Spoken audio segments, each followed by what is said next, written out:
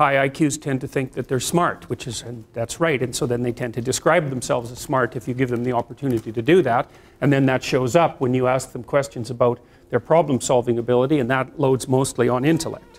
And so it isn't even obvious that there's any real utility in assessing intellect from the self-report perspective when you could replace that with an IQ test, because the IQ test is way more accurate. So, but that gives you some sense. You think about the whole 5-factor model, you know where intelligence slots. It slots in underneath openness. Now, the openness, proper part of openness to experience, which I tend to think about as creativity, you can use that at least as a shorthand to sort of aid your understanding in what it is. Creativity seems related to IQ in that people with higher IQs are likely to be creative, or if you take people who are noted for their creativity, there's a high probability that they'll have a higher IQ. But there's more to it than IQ. And what creativity seems to be associated with, then again, depends on whether or not, on how you define creativity. Because you could define it as the sum total of creative achievements that you've made in your life, which would be the actual production of, say, artifacts of one form or another, performances or inventions or artworks or what have you. We'll go over the dimensions in a minute. Or you could also define it as the proclivity to engage in creative thought. You can break creativity into 2 factors, more than 2, but let's start with 2.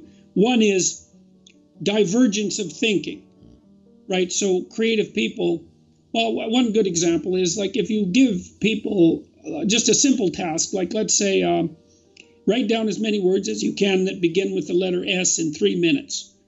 Generally speaking, the more extroverted, the more creative, and the more intelligent people are going to come up with more words. It's actually quite a powerful predictor of creativity. If you ask people to do a divergent thinking test, like a Torrance creativity test, like how many uses can you think of for a brick in 3 minutes, you score that by absolute number of responses. But then you also score it, use multiple raters to do this, but you can do it very reliably. You score it by infrequency of response combined with practical applicability. So, you know, you can't use a brick as a parachute unless you're trying to be funny, you know, which is also a creative response. But you want, for a creative response, you want a response that not very many other people have generated in the same amount of time, but that actually has practical utility. So it has to be novel and useful is roughly the criteria. And you can get a pretty good estimate of people's intrinsic creativity by doing a test like that or a sequence of tests like that. And I would say, okay, and that's separate from whether or not people have taken that ability and then translated it into actual creative products. So you can test creative thinking and you can test creative achievement. And they overlap, obviously, because the latter isn't really possible without the former, but the former is possible without the latter. I would say that I'm better suited to dealing with people who think creatively, a subset of whom would be also creative achievers. And the reason for that is because I'm interested in mythology and symbolism and dreams and all of that. That's the world within creative, that's the world that creative people inhabit. They often dream more, for example, and they're more interested in their dreams. And they're interested in ideas, and they're interested in narrative and fiction and all of that. And so they're more naturally, they have a more natural affiliation with me. Right. Now, I have clients, and have had many, that I would say were more conscientious and conservative and less creative. And with those people, I generally concentrate on pragmatic strategizing, which I also happen to like. But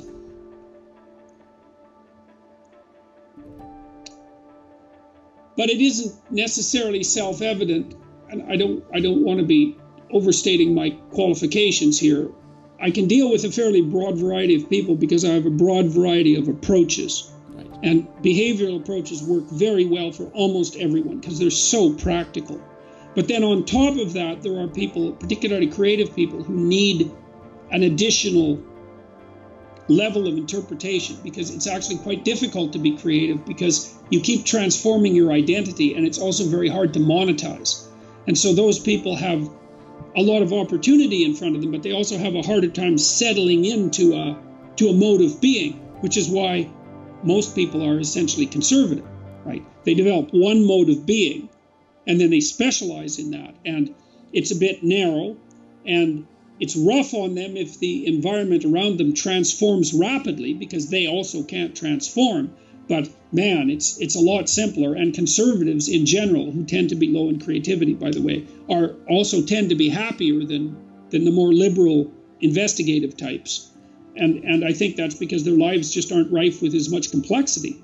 Right, I'm going to ask you a question next, one more question about therapy, but since you mentioned creativity, I thought that you'd find the following study that we recently published with 2 of my graduate students hopefully interesting. So this was a study on cross-cultural differences in creativity. The idea being that, is there something about the ethos of a culture that makes it simply more it's more permissible to think outside the box? And so, as you were describing some of the, think of the words that start with S, it made me think back at the study. So what we did is we ran the study in Taiwan and in Canada, because one of the co-authors was Taiwanese Canadian, and we administered 2 brainstorming tasks to the people, very much like the brick example that you described. One was, if you had a 6th thumb, what would you use it for? The other one was, if you were the tourism director of an underwater city, list ways by which you would try to get people to visit your underwater city. Because these are sort of culturally neutral examples, right? You wouldn't expect that somebody from one culture to know more about those tasks than another. And so what we did is we ran brainstorming sessions in groups of 4, and what we were really trying to test was one cultural trait: individualism versus collectivism.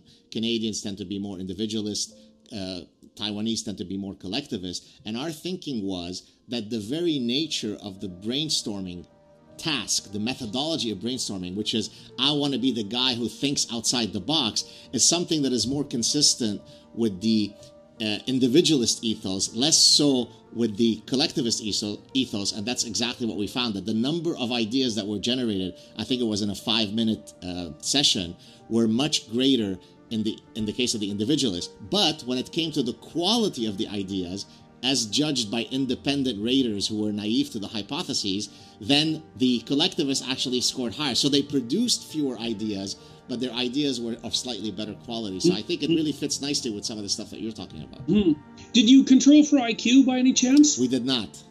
So you're thinking, all other things equal, the higher the IQ, the more ideas I generate. Oh, there's no doubt about that. Yeah. Like it's a really good thing to any cognitive task.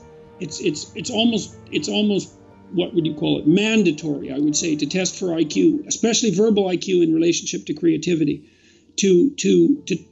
Now it may not matter because the IQ differences might have washed out across the groups, but it's almost inevitably of great theoretical and practical interest to assess IQ if you do creativity exercises, because it's a huge contributor.